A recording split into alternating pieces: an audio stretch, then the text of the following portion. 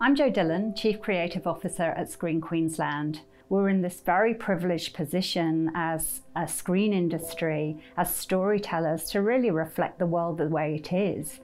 Screen Queensland has invested in a huge number of projects that you could say were diverse and inclusive, but I would just say were brilliant. Straight to the Plate, which has just aired on NITV, which is a cooking history culture show that takes you on an odyssey of the Torres Strait Islands.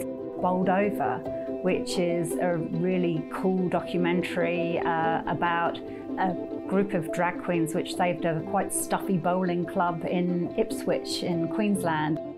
Retrograde, a show that was made during the COVID lockdown, simply just takes diverse characters and puts them together in a really entertaining format.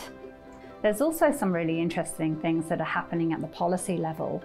At Screen Queensland, we're about to appoint the first ever Equity and Diversity Task Force.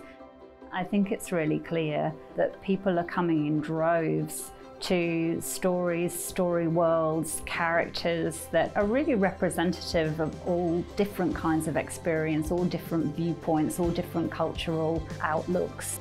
You know, we are in a bit of a melting pot in the world, and it's certainly one which I'm happy to dive into, and I think that the audience is too.